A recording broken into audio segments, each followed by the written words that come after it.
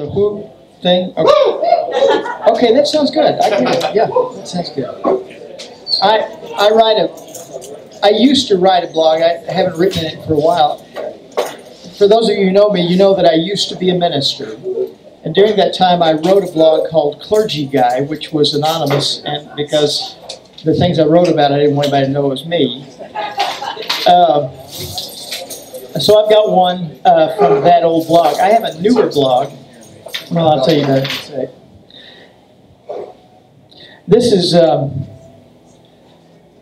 This is called She Was Mean. He was old and alone. His wife of many decades had died after a lengthy illness. He didn't go to church, but he knew me from the community, so he asked me to do the funeral. I sat with him in his living room to talk about it. "What can you tell me about your wife?" I asked. Without a beat, he said, "Well, David, she was mean." And that was about all he had to say. But I pressed him some. "Do you have any nice memories from when you were young?"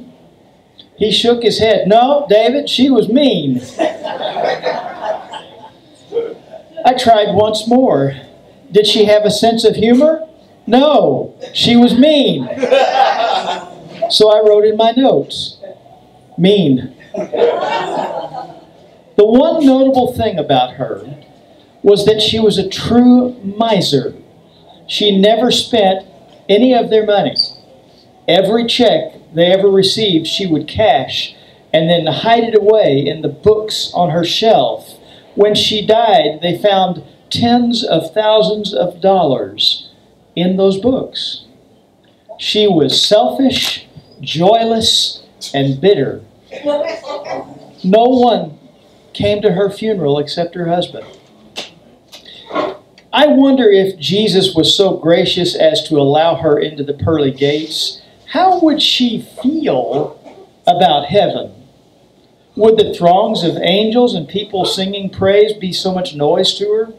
Would she feel offended at the waste she saw in the lavish feast spread before her at the banquet table? Would it outrage her that the gold she held so tightly to was now used as pavement? Would heaven be hell for her? And what would she think after the funeral that the old man took her money, married a woman half his age, bought a motorhome, and left town? She probably felt pretty mean about it.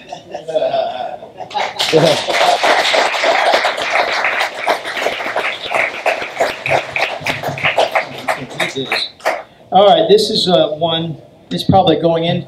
I have a new blog, David. It's called Deep Calls, and it's at davidashleymercer.com. Yes, my middle name is Ashley. Somebody said, "Really?" Yes. No apologies. Whoever said that. Okay.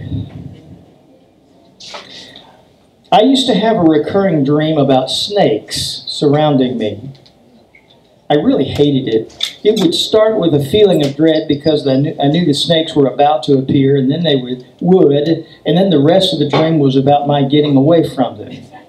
I'm not sure what it means, and I don't feel like speculating. Freud can keep his opinions to himself. One night, a few years back, I had the dream again, and I woke up that morning feeling awful like I always did. I lurched into the kitchen where the boys were already eating breakfast. I asked them how they slept, and the younger boy, about 5 years old at the time, announced that he had had a dream about snakes.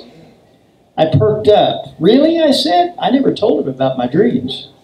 "Yeah," he said. "Lots of them. They were everywhere." Wow. Were you scared? No. Because in the dream, I was a grown-up. "Ah," I said perceptively. "Then what happened?" "Well, there was a little girl who was in danger. I ran to her and yelled at her to get behind me, and then I pulled out a big sword." "Wow," I said again.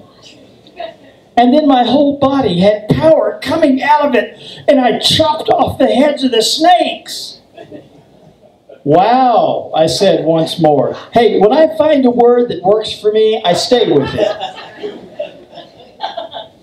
When I dream of snakes, I said, I get scared. Were you scared? No! I told you, in the dream, I was a grown-up. Right, I forgot. And then he told me this with a reassuring smile that made him look older than 5 years. And Dad, you're a grown-up too, and you can kill the snakes too. As it so happens, I never had the dream again. Now that was back in the days when I still prayed. I remember saying, I know he's got the tools, but please, please, please, could you keep him from becoming a minister?